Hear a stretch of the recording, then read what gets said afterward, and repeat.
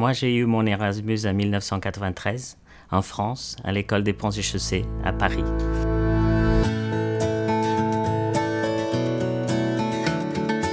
I come from the south of Portugal, from a poor family, and for my parents it was already really tough to get me to go to Lisbon for the university. It was the moment that my life changed forever.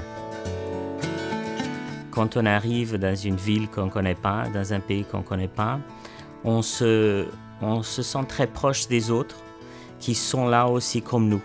Et donc j'avais des amis espagnols, des amis anglais, des amis italiens qui étaient là exactement avec les mêmes difficultés. Et on se sentait très unis. And so it was like for 2 years, very tough because I could basically understand, but I could not express myself. And those kind of experiences in life are so important because they craft you as a person. And I think that Erasmus is more important because of that, because it actually changes you as a person.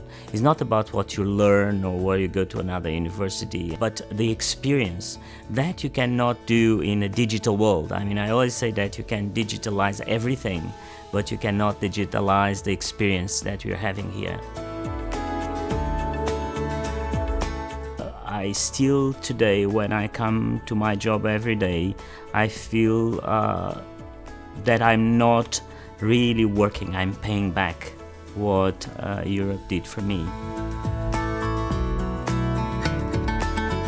Do it even if your parents tell you not to.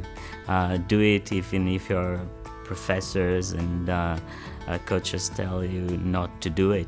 And you learn much more than you can learn in a course or studying or reading. So do it, do it, do it.